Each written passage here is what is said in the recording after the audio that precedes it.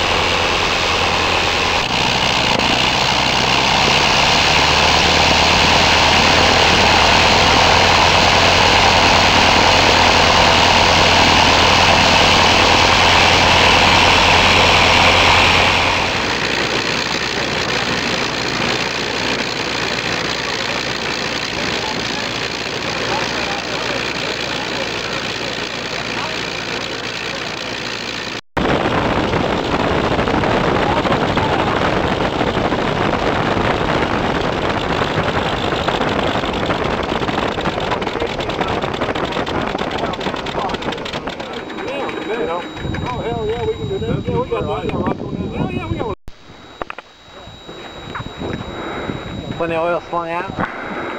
Still draining Not out so much slung out, but as soon as I turned a little bit, it was pouring out of this one tap.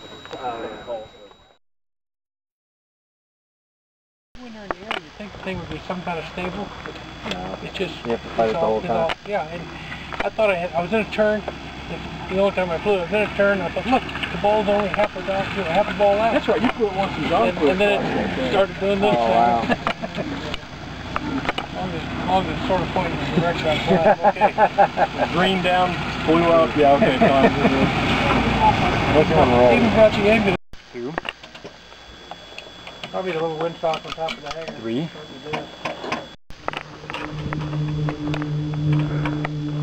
Still on. All right.